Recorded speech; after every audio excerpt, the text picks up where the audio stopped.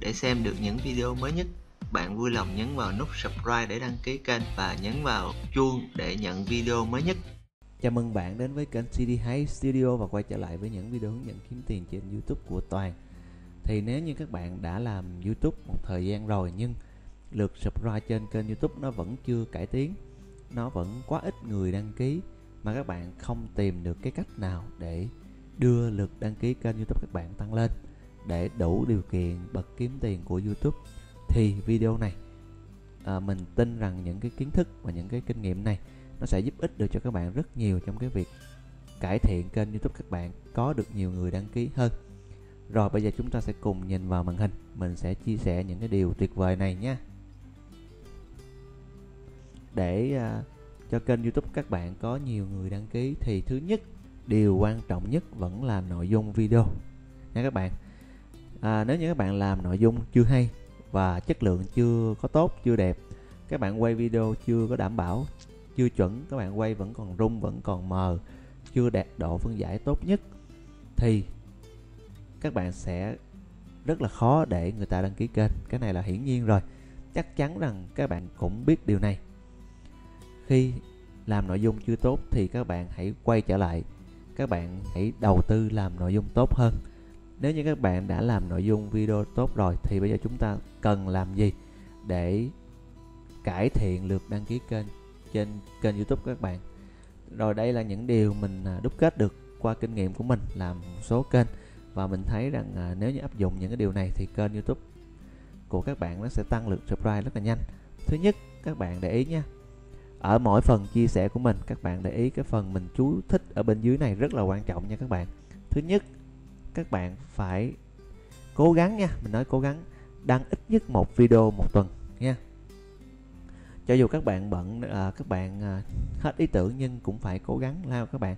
Nếu như các bạn đã xác định là làm YouTube và phát triển kênh một thời gian dài thì hãy cố gắng làm video đều đặn. Như vậy thì kênh các bạn nó mới lên được và các bạn sẽ không có bị bỏ cuộc giữa chừng. Đó là cái kinh nghiệm của mình. Hãy tập và đặt ra cho mình một cái nề nếp là hãy đăng video mỗi tuần ít nhất là một cái. Nếu nhiều hơn thì càng tốt, nhưng đừng đăng nhiều quá mà ảnh hưởng đến nội dung video không hay thì nó sẽ không có hiệu quả gì. Và các bạn lưu ý nè, khi các bạn đăng ít nhất một video một tuần thì nếu như các bạn đã tiếp cận được một số người xem rồi đó, thì với cái tần suất các bạn đăng đều đặn như vậy thì người ta sẽ có xu hướng người ta quay trở lại xem video các bạn nhiều hơn. Các bạn nhớ nha, đây là cái tâm lý của rất nhiều người xem nội dung video trên YouTube. Điều này mình thấy rằng rất là chính xác luôn. Và bản thân mình khi mình xem một cái video trên một kênh YouTube nào đó, nếu như cảm thấy rằng nội dung họ hay và họ thường xuyên đăng video, khi mình tìm kiếm một cái điều gì đó thì mình bắt gặp nội dung khác của kênh của họ thì chắc chắn mình sẽ đăng ký kênh đó. Bởi vì mình đã từng xem những cái video cũ của kênh đó rồi thì mình cảm thấy rằng kênh này làm tốt và đăng nội dung video nhiều. Bằng chứng là mình tìm kiếm nhiều từ khóa thì đều ra nội dung video của kênh đó. Đó là cái thứ nhất, hãy đăng video đều đặn. Rồi tiếp theo chúng ta sẽ tìm hiểu cái phần kế ha. Cái phần này nó cũng khá giống với lại phần đầu tiên. Đó là các bạn, khi các bạn đăng đều đặn rồi nhưng các bạn cần phải đặt ra một cái lịch đăng cố định. Cái này rất là quan trọng nha các bạn. Lên lịch và thực hiện theo đúng kế hoạch. Ví dụ như các bạn thường xuyên đăng video vào buổi sáng khoảng 10 giờ thì hãy thông báo cái giờ đó cho tất cả người xem video trên kênh các bạn. Hoặc các bạn chỉ rảnh buổi tối giống như mình nè, mình chỉ rảnh buổi tối thì có thể đăng video vào buổi tối hoặc livestream vào buổi tối cho khán giả của các bạn, thì họ sẽ biết được khung giờ của bạn. Khi họ muốn xem thì họ sẽ đợi đến khung giờ đó họ lên họ xem, và các bạn sẽ có rất nhiều người tương tác thật trong cùng một thời điểm. Như vậy thì rất là lợi. Thứ nhất, độ tương tác kênh YouTube các bạn nó sẽ tăng và những cái video các bạn đăng lên nó sẽ rất dễ lên top. Bởi vì khi các bạn đăng lên một cái khung giờ nào đó thì tất cả những người xem video họ đều biết cái khung giờ đó họ xem. Đó là những người đã đăng ký kênh của bạn ha, họ xem thì những cái video các bạn đăng lên chắc chắn có lượt tương tác rất là cao, và đây là cái YouTube nó đánh giá, nó xếp hạng, và khi cái video đó được lên top thì chắc chắn bạn sẽ tiếp cận được nhiều khán giả mới khi người ta tìm kiếm cái từ khóa đó trên YouTube, đúng không? Nên hãy lên lịch và thực hiện đúng một cái mốc thời gian nào đó để đăng video các bạn. Khi các bạn có thể thực hiện cái điều này rồi thì hãy thông báo cái thời gian đó cho người xem video các bạn biết nha. Có thể đặt nó trên banner kênh luôn cũng được. Rồi tiếp theo, cái này cũng rất là quan trọng nè bạn. Hãy cân nhắc việc thường xuyên phát trực tiếp trên kênh YouTube của các bạn. Đây là một điều rất là quan trọng nha. Rồi thì mình sẽ phân tích cho các bạn hiểu nè.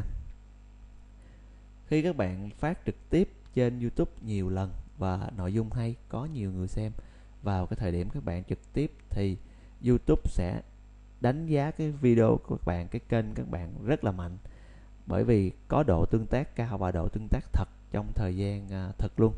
Thì khi người ta tìm kiếm cái chủ đề đó trên YouTube thì YouTube nó sẽ ưu ái tìm những cái video đang trực tiếp, nó xếp lên thứ hạng cao trên YouTube. Ví dụ nha, ví dụ như các bạn làm một kênh về làm đẹp đi, thì các bạn đang livestream chia sẻ về cách làm đẹp gì đó ha, thì có một người dùng nào đó người ta tìm kiếm cái cách làm đẹp đó trong cái khoảng thời gian các bạn trực tiếp, thì vô tình YouTube nó đề xuất cái kênh các bạn đang trực tiếp trên top tìm kiếm của YouTube luôn. Như vậy rằng các bạn sẽ đỡ mất rất nhiều thời gian trong cái việc share cái video đó lên top, và các bạn tiếp cận được rất nhiều người xem mới khi họ tìm kiếm cái từ khóa đó, đúng không? Và đây là cái mà các bạn nên biết, và mình nghĩ nhiều bạn làm YouTube không biết điều này. Đó là cơ chế xếp hạng một cái video trên YouTube luôn ưu ái những cái video trực tiếp, nó xếp lên đầu. Thì các bạn thấy các cái kênh về game nè, họ thường xuyên livestream, và khi các bạn tìm kiếm game hay gì đó trong cái thời điểm đó thì nó luôn đưa những cái video đó lên đầu. Các bạn chắc chắn là đều thấy cái điều đó rồi, đúng không?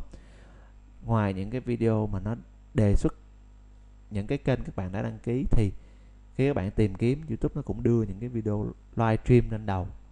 Các bạn có thể kiểm chứng bằng cách tìm những cái từ khóa, những cái kênh nào họ đang livestream thì các bạn sẽ thấy ha.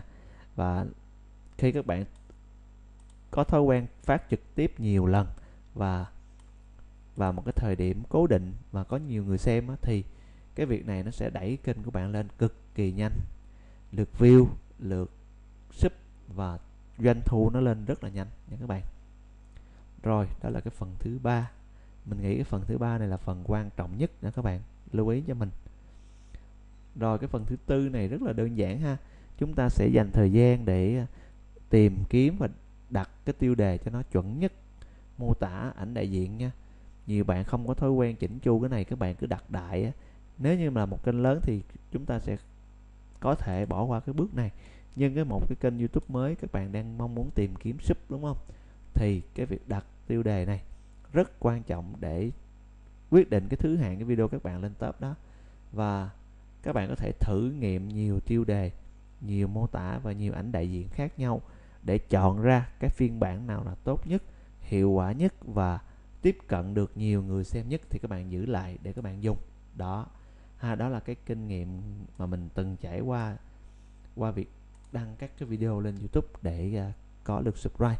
Và mình đang làm nhiều kênh và mình thấy có một cái kênh mình áp dụng đúng cái điều này ha, áp dụng đúng cái điều là đăng video đều đặn nè, thì mình thấy lượt tương tác, lượt subscribe nó cao hơn những cái kênh kia.